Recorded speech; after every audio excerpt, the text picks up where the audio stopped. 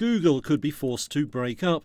The US said Tuesday it may ask a judge to make the search giant sell off businesses like its Chrome browser and Android phone operating system. It all flows from an August court ruling when Google was found to be operating an illegal monopoly in search.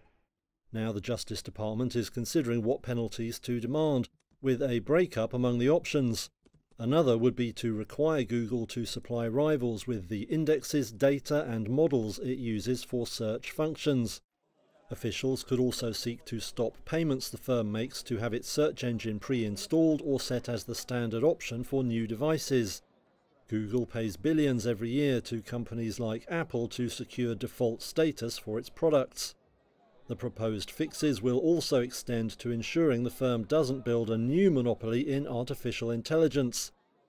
Google denies all the charges against it and plans to appeal the case.